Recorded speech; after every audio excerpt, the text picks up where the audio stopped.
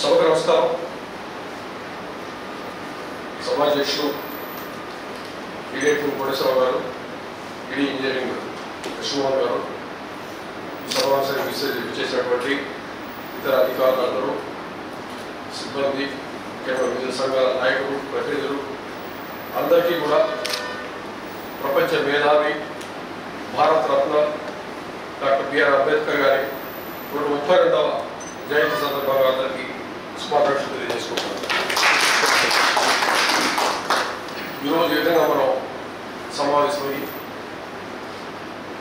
గొప్ప మహనీయుడిని చరిత్రని స్మరించుకుంటూ ఆయన దేశానికి చేసినటువంటి సేవ, సమాజంలో మార్పు కోసం చేసినటువంటి కృషి అన్నింటి ఒకసారి మనం గుర్తు చేసుకొని నివాళులు అర్పించుకోవడం మన అదృష్టంగా మనం భావిస్తూ ఉన్నాము. ముఖ్యంగా ఆయన చిన్నతనం నుంచి అనేక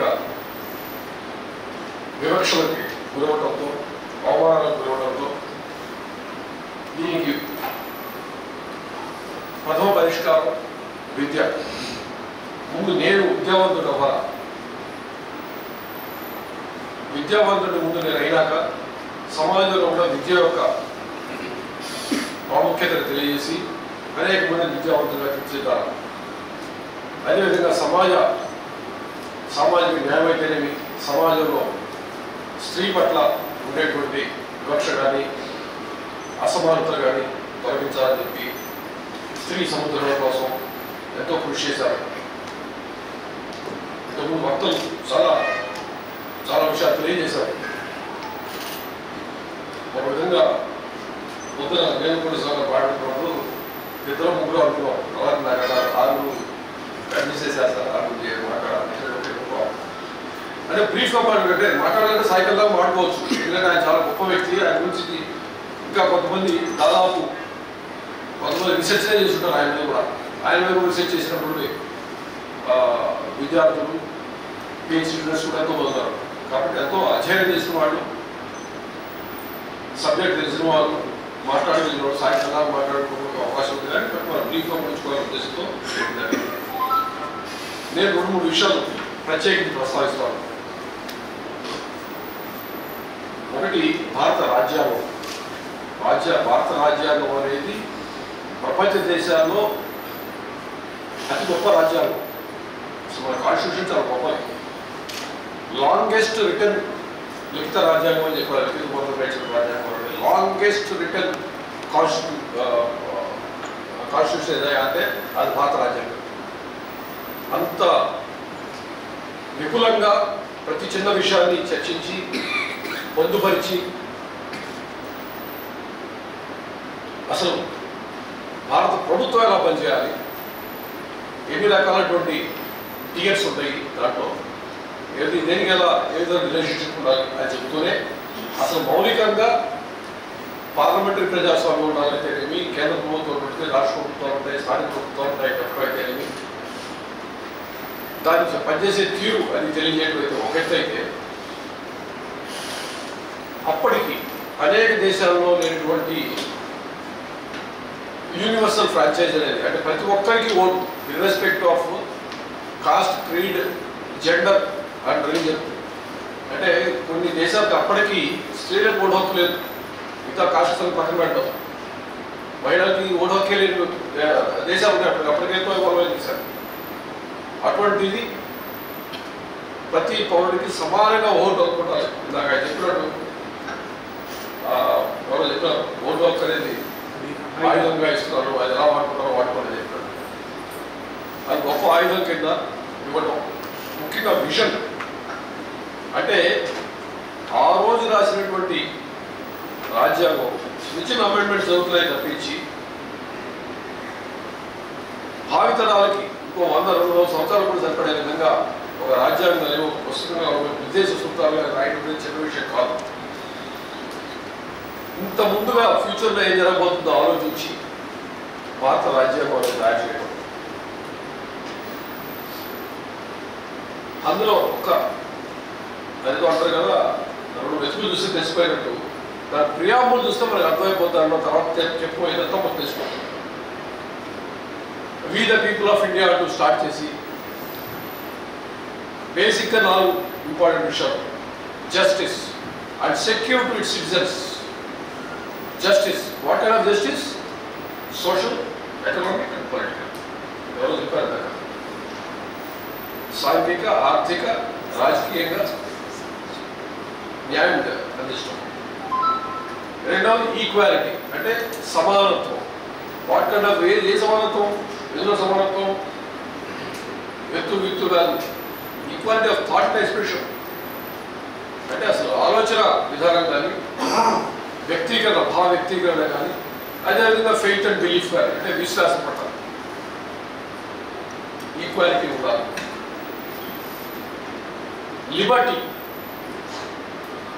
లిబర్టీ ఉండాలని చెప్పేసి, ఈక్వాలిటీ ఆఫ్ ఆపర్చునిటీ ఉండాలి. లిబర్టీ ఆఫ్ థాట్ ఎక్స్ప్రెషన్ ఉండాలని, ఈక్వాలిటీ ఆఫ్ ఆపర్చునిటీ ఉండాలని, అదేవిధంగా ఫ్రాటర్నిటీ, అందరూ సమానం, సోదరభావం, అందరూ కూడా ఈక్వల్, సోదరభావంతో ఉండాలి. అక్కడ స్టార్ట్ అవుతుంది ప్రియాంబుల్.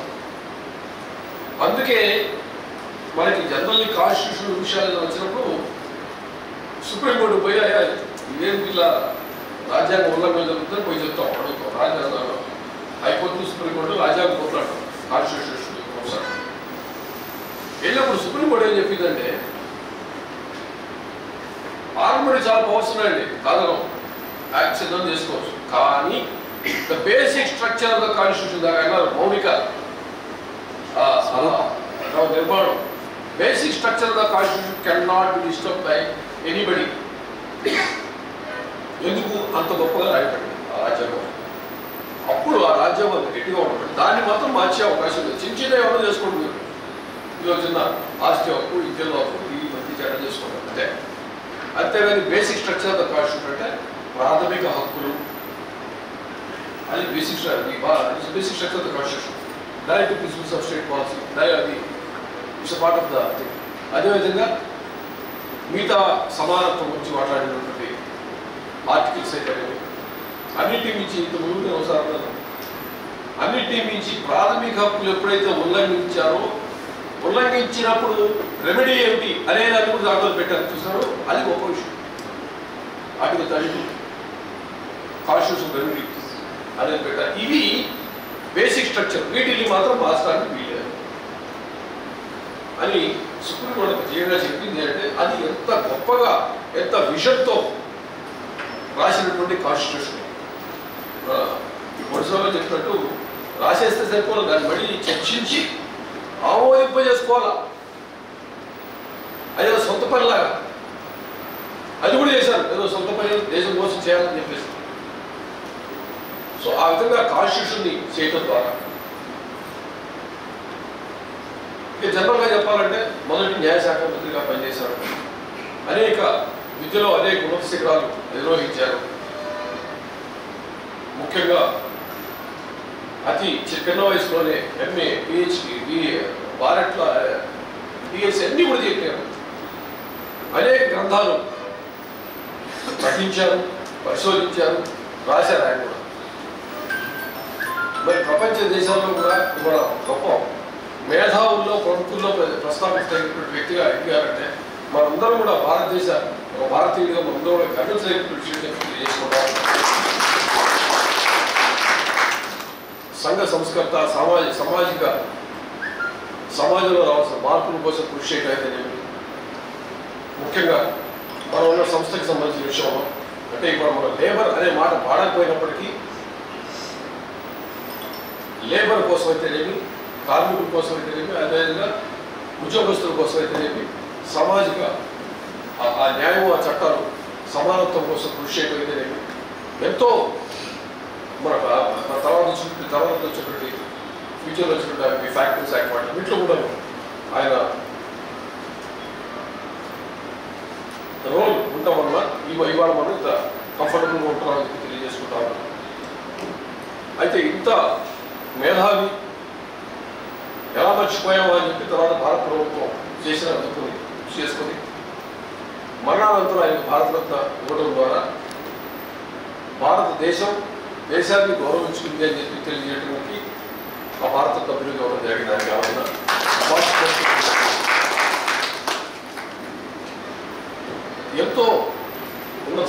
నిర్వహించినప్పటికీ అనేక సందర్భాల్లో అప్పట్లో చాలా ప్రాచుర్యం ఉన్నటువంటి నాయకులతో కూడా విభేదించాల్సి వచ్చింది కొన్ని విషయాలు. అందుకే ఆయన చెప్పారు, ఈ వ్యక్తి పూజ కొంచెం దూరం ఉండమని చెప్పారు మొదటి నుంచి కూడా. అంటే అప్పట్లో అది కొంచెం ఆరాధన, ఇండివిజువల్ వర్షిప్ అది ఉండేది. ఐదుగా దూరం పెట్టి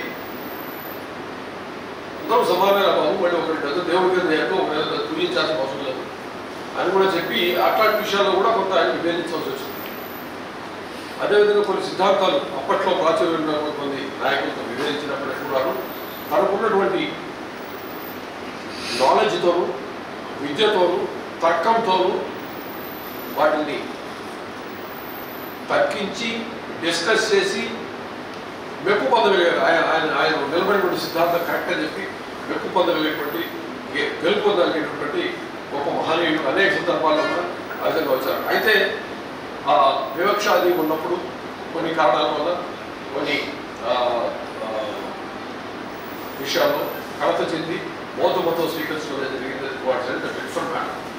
అది మీరు దాని గురించి మనం ప్రత్యేక ఒక చిన్న విషయాన్ని ప్రస్తుతం లేదు. కానీ but what I want to say is సమాజంలో ఆయన చేసినటువంటి సేవ వల్ల కానీ మానవ ఔన్నత్యం చేసే కృషి వలన కానీ ఎంత ప్రభావితమైంది సమాజం ఆ రోజులు కానీ ఈ రోజు ఇప్పటికి కూడా. ఇందాక వ్యక్త గుర్తు చేశారు. మరి ఇన్ని సంవత్సరాల తర్వాత ఆంధ్రప్రదేశ్ రాష్ట్రం ఒక జిల్లాకి ఆయన పేరు పెట్టడం అనేది మన కోనసీమ జిల్లాకి డాక్టర్ B.R.Ambedkar